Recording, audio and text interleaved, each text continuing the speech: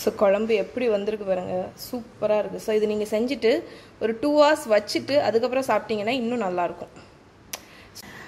Hi friends, so இன்றைக்கி வந்து உங்களுக்கு நான் செஞ்சு காணிக்க போகிற ரெசிபி என்னென்னா, எங்கள் ஊரில் வந்து டெலிவரி ஆகும்ல, அவங்களுக்கு வந்து பால் வந்து நிறைய ஊறணும் அப்படிங்கிறதுக்காக செய்யக்கூடிய ஒரு மீன் குழம்பு தான் இது. வந்து நாங்கள் கருத்தக்கறின்னு சொல்லுவோம், ஓமக்கறின்னு சொல்லலாம், ஓம மீன் குழம்பு எப்படி வேணாலும் சொல்லிக்கலாம், மருந்து கறி என்ன வேணாலும். ஸோ இதுக்கு வந்து ஒரு 1.5 கப்பு தேங்காய் எடுத்து வச்சுருக்கேன். இதில் வந்து ஒரு 1/2 டீஸ்பூன் வெந்தயம், எல்லாத்தையும் நம்ம வறுக்க போகிறோம். அதுக்கப்புறம் மிளகா வத்தல், உங்கள் காரத்துக்கு தக்கன இந்த காம்பை எடுத்துக்கணும். நான் வந்து கொஞ்சம் நிறைய தான் வச்சுருக்கேன், ஏன்னா வந்து நாங்கள் கொஞ்சம் குழம்பு வந்து காரசாரமாக தான் சாப்பிடுவோம், அதனால். ஸோ இதை காம்பு எல்லாத்தையும் ரிமூவ் பண்ணிவிடுங்க. ஸோ மிளகா வத்தல் வச்சதுக்கப்புறம் கொஞ்சம் நல்ல மிளகு எல்லாத்தையும் இந்த மாதிரி ஒரு பிளேட்டில் போடுங்க, ஏன்னா மொத்தமாக நம்ம வறுக்க போகிறோம். அப்புறம் ஓமம். ஸோ நீங்கள் வந்து டெலிவரியான லேடிஸ்க்கு வந்து கொடுக்கும்போது, உங்கள் பொண்ணுக்கு யாருக்காவது கொடுக்கும்போது ஓமம் கொஞ்சம் ஜாஸ்தியாக போடுங்க. நான் வந்து இங்கே வீட்டுக்குன்னு செய்கிறதுனால கொஞ்சம் ஒரு 1/2 டீஸ்பூன் போடுறேன். அதுக்கப்புறம் கொஞ்சம் ஜீரகம், அதுக்கப்புறம் என்னது மெயின் மல்லி. ஸோ கொத்தமல்லி கொஞ்சம் பூண்டு, கொஞ்சம் கருவேப்பிலை. இதை நான் தோட்டத்துலேருந்து பறித்து கழுவி போட்டிருக்கேன். கருவேப்பிலை கொஞ்சம் தாராளமாகவே போடுங்க. அப்புறம் உங்கள்கிட்ட முழு சுக்கு இருந்தால் சுக்கு போட்டுக்கலாம். ஸோ நான் வந்து சுக்கு பொடி தான் யூஸ் பண்ணுறேன். ஐயோ, ஒரு 1 டீஸ்பூன் அளவுக்கு. நீங்கள் வந்து சுக்கு போட்டுக்கலாம், சுக்கு இல்லைன்னா இஞ்சி போட்டுக்கலாம். ஸோ இப்போ இவ்வளோத்தையும் நம்ம நல்லா வறுக்க போகிறோம். ஸோ இங்கே வந்து நான் ஒரு மண் பாத்திரத்தில் கொஞ்சோண்டு கோகோனட் ஆயில் ஊற்றிருக்கேன். ஸோ நான் தேங்காய் எண்ணெயில் தான் பண்ண போகிறேன், தேங்காய் எண்ணெயில் தான் வறுக்க போகிறேன். நீங்கள் வந்து எந்த எண்ணெய் கூட ஊற்றிக்கலாம். ஸோ இது எல்லாத்தையும் போட்டுடலாம். மொத்தமாக போட்டு லோ ஹீட்டில் ஒரு 10 நிமிஷம் நல்லா வறுக்க போகிறோம். ஸோ இது கூடயே ஒரு சின்ன எலுமிச்சைப்பழம் சைஸ் அளவுக்கு புளி. ஸோ உங்கள் புளிப்புக்கு தக்கன, புளியும் வந்து உங்கள் டேஸ்ட்டுக்கு தக்கன தான். இங்கே எங்கள் வீட்டில் வந்து மீன் குழம்பு வந்து நல்ல புளிப்பா எரிப்பா இந்த சுல்லுன்னு வைப்போம். அதனால வந்து ஏன்னா ரைஸ் கூட அப்போ போட்டு சாப்பிடும்போது நல்லாயிருக்கும். ஸோ நீங்கள் உங்கள் டேஸ்ட்டுக்கு தக்கன போட்டுக்கோங்க. ஸோ பக்கத்து இதில் வந்து பால் காய்ச்சிட்ருக்கேன். அது இந்த ரெசிபிக்கு தேவையில்லை, சும்மா தான் காய்ச்சிட்ருக்கேன். ஸோ இதை வந்து இப்போ நான் வந்து ஒரு 10 நிமிஷம் நல்லா வறுத்துட்டு இது வந்து நல்ல ப்ரௌன் கலரில் ஆகணும். அதுக்கப்புறம் உங்களுக்கு காணிக்கிறேன். நான் வந்து 1/2 கிலோ மீன் எடுத்து வச்சுருக்கேன், கட் பண்ணி வச்சுருக்கேன். தலை எல்லாமே மிக்ஸ் ஆகி தான் இருக்குது. ஸோ ஏன்னா ஒரு ஃபுல் ஃபிஷ்ஷை கட் பண்ணி வாங்கியிருக்கேன். இது என்ன ஃபிஷ்ஷுன்னு பார்த்தீங்கன்னா, இது வந்து வெள்ளா மீன். ஸோ இதில் வந்து நான் கொஞ்சம் உப்பு போடுறேன், அதுக்கப்புறம் மஞ்சள் பொடி. ஸோ உப்பு மஞ்சள் பொடியும் போட்டு ஓகே. ஸோ இதை நல்லா மிக்ஸ் பண்ணி வச்சிட போகிறேன் நான்.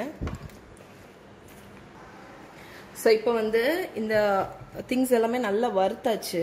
நான் மஞ்சள் பொடி 1 ஸ்பூன் போட்டிருக்கேன், அதையும் வந்து கடைசி போட்டு ஒரு மிக்ஸ் கொடுத்துருங்க. ஸோ இது வந்து கொஞ்சம் கூல் ஆனோன்னா நான் இப்போ அடுப்பை ஆஃப் பண்ணிட போகிறேன். இது கொஞ்சம் கூல் ஆனோன்னா நம்ம மிக்சியில் எடுத்துகிட்டு நைஸாக அரைச்சிடலாம். ஸோ நான் இப்போ இதை வந்து ஒரு மிக்சி ஜாரில் எடுத்து இதை நைஸாக அரைச்சிட போகிறேன். ஸோ இந்த மாதிரி ஸ்மூத்தாக அரைக்கணும். ஓகே. ஸோ இப்போ நம்ம அரைச்சது எல்லாத்தையும் திருப்பி அதே பேன்லேயே நான் போட்டுற போகிறேன். ஸோ நான் 2 பேட்சாக அரைச்சி எடுத்தேன். ஸ்மூத்தாக அரைச்சிருங்க. ஸோ தண்ணி கொஞ்சம் இதை வாஷ் பண்ணி தண்ணி எடுத்துகிட்டு வரேன். நான் இப்போ வந்து தேவையான அளவு தண்ணி ஊற்றிட்டேன். ஸோ உங்களுக்கு இன்னும் கொஞ்சம் தண்ணியாக குழம்பு வேணும்னா வச்சுக்கலாம். ஸோ நான் வந்து இன்னைக்கு கடைசி தேவைப்பட்ட தண்ணி ஊற்ற போகிறேன். இப்போ உப்பு போட்டுடலாம். ஸோ உப்பு நம்ம மீன்லேயும் கொஞ்சம் உப்பு போட்டிருக்கோம், அதனால் குழம்புக்கு மட்டும் நான் உப்பு போடுறேன். ஸோ எல்லாமே டேஸ்ட்டுக்கு தக்கன. ஸோ இப்போ வந்து உங்களுக்கு வெஜிடேரியன் ஆப்ஷன்ஸ் கொடுக்குறேன். ஸோ நீங்கள் வந்து நான் ஃபிஷ் சாப்பிட மாட்டீங்க அப்படின்னா இதில் சேனக்கிழங்கு வேக வச்சு போட்டுக்கலாம், முருங்கைக்காய் போட்டுக்கலாம், அதுக்கப்புறம் பூசணிக்காய் போட்டுக்கலாம். ஸோ அப்படி எதுவுமே இல்லைனாலும் நிறைய பூண்டு, நிறைய சின்ன வெங்காயம் லைட்டாக வதக்கிட்டு அதை வந்து இந்த அரப்பில் போட்டு நீங்கள் கொதிக்க வச்சுக்கலாம். ஸோ இது வந்து நீங்கள் வந்து டெலிவரி ஆகி நிறைய பேர் கேட்டிருந்தீங்க என்கிட்ட ரெசிபீஸ். பால் வந்து ஊறுறதுக்கு வந்து இது வந்து ரொம்ப நல்லது, ஏன்னா இதில் ஓமம் நிறைய மூலிகை அந்த ஹெர்ப்ஸ் எல்லாம் இருக்கிறதுனால உங்களுக்கு வந்து இது வந்து பால் ஊற ஹெல்ப் பண்ணும். ஸோ ஃபிஷ் வந்து உங்களுக்கு நேச்சுரலாகவே வந்து மில்க் ப்ரொடக்ஷனுக்கு ஹெல்ப் பண்ணும். ஸோ இது வந்து குழந்தை பிறந்தவங்களுக்கு லேட்டஸ்டான்னு சொல்கிறேன் பாருங்க. ஸோ குழந்தை பிறந்தவங்களுக்கு இது வந்து ஒரு சூப்பரான கறி. இதுக்கு பேர் வந்து நான் சொன்ன மாதிரி ஓமக்கறி. ஓகே, இது வந்து எங்கள் ஊரில் பண்ணுவாங்க. இப்போ அது அவங்க தான் சாப்பிட்ணுன்னு இல்லை, இது ரொம்ப டேஸ்ட்டாக இருக்கும். மெயினாக சதீஷ்க்கு ரொம்ப பிடிக்கும். ஸோ எனக்கும் நல்லா பிடிக்கும் கருத்த கறி. ஸோ இப்போ இது வந்து ஒரு கொதி வந்தோன்னே நம்ம ஃபிஷ்ஷை போட்டுடலாம். ஸோ இப்போ வந்து இதில் நான் ஃபிஷ்ஷை வந்து போட்டுற போகிறேன். இந்த ஃபிஷ்ஷில் வந்து கொஞ்சம் மஞ்சள் பொடியும் உப்பும் கலந்து வச்சுருக்கேன். ஸோ ஃபிஷ்ஷை போட்டுட்டு இதை வந்து ஒரு 5-6 நிமிஷம் நம்ம கொதிக்க விட போகிறோம். ஸோ இதில் நீங்கள் வந்து ஃபிஷ்ஷு கூடயே வந்து கத்திரிக்காய், முருங்கைக்காய் வேணால் போட்டுக்கலாம். என்கிட்ட வந்து இல்லை, முருங்கைக்காய் ரொம்ப நல்லாயிருக்கும். ஸோ முருங்கைக்காய் வேணால் ஃபிஷ்ஷு போடுறதுக்கு முன்னாடி முருங்கைக்காய் போட்டு ஒரு 5 நிமிஷம் குக் ஆன உடனே ஃபிஷ்ஷை போட்டு கொதிக்க வைங்க.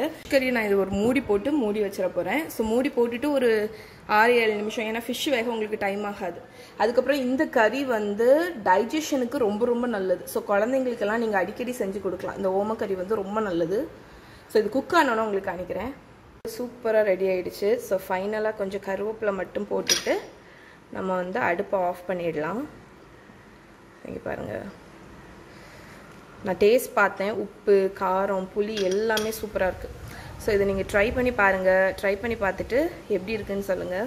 ஸோ இந்த குழம்பு ரெசிபி உங்களுக்கு பிடிச்சிருக்கும்னு நினைக்கிறேன். ஸோ இதே மாதிரி நிறைய ரெசிபிஸ் நான் உங்களுக்கு காணிக்கிறேன். ஸோ இதோடு இந்த வீடியோவை முடிச்சுக்கிறேன். பாய்.